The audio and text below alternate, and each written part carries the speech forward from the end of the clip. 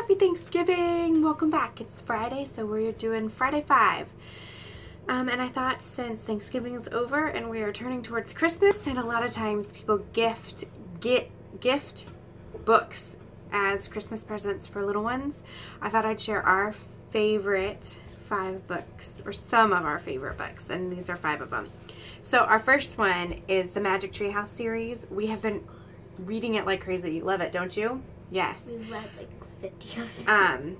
I use it as read-alouds every night, so we'll read several chapters every night, and the kids will play with Legos or just sit and listen. But they love it, and so we don't actually own any. We just rent them from the library, and I have gone to the used bookstore and bought a couple that we wanted to read that the library didn't have. But those are super, super fun. Jack and Annie are brother and sister, and they find a magic tree house, and it takes them to different places across history and across time and across the world, and like 2,000 years ago. It's really cool. This one is about going back into the Mayan times, but we read about Nightingale, different wars, the Olympics, tons and tons of stuff, and it's so fun because afterwards, if the kids are really interested, we'll look it up. Who was the musician from New Orleans? Louis Armstrong. Louis Armstrong? No, that's a singer. Yes. Yeah. That's not the musician. The musician that goes up on stage? No, not that guy. Anyway, so with her, with that one about Louis Armstrong, we like looked up old YouTube videos of him singing different songs. It was a lot of fun. So it's also a way to like kind of get them interested in history and that kind of thing. What? You want to say hi? Hi! Hi! Okay, one of the other ones is Rose Meets Mr. Wintergarten.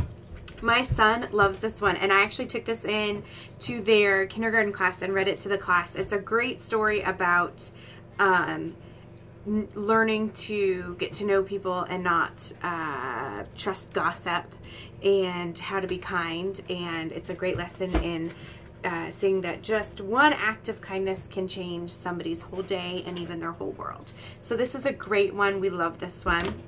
Another pick is Madeline. Madison picked this one. So I've been reading this one to them for years, and now Madison is able to read it herself. She actually read it to me last night.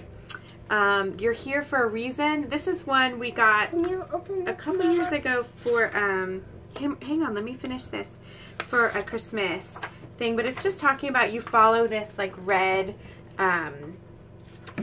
kite through it, and it's just talking about how you're here for a reason and that you can change the world basically. So that's a good one. And then the last one is a series, and it's the it's from Usborne. I don't know if I'm saying it right, but I got these for my kindergartners who are now first graders, to help them read. Let me find one.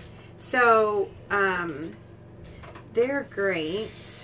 It's Usborne First Readers, and so if you look at it, if you see, there's small words, and so I read the small words, the kids read the big words, because a lot of times with the kids books, it's like all them reading, and it's like, see Jack run up a hill, like there's no like story or plot, so it's not interesting. So this way I read a section, it gives the book a little bit more plot, but then the easier stuff the kids will read, and so they've really been liking that. We've been reading one a day, and I just let the kids pick, and there's a ton of them. Look, all of these are from that same section, and it's not cheap. I think it was like 80 bucks, but I figure since I've got 4 kids, excuse me, I said please wait. Since I have 4 kids that are going to be using them, 20 bucks a kid, not that bad. So those are our favorites for right now. I'd love to hear some of your favorites, especially if you have some of the series that we could use as read-alouds, because I'm pretty sure we're almost done with the Magic Tree House series. I would love to know, so leave those in the comments below, and I will definitely check them out.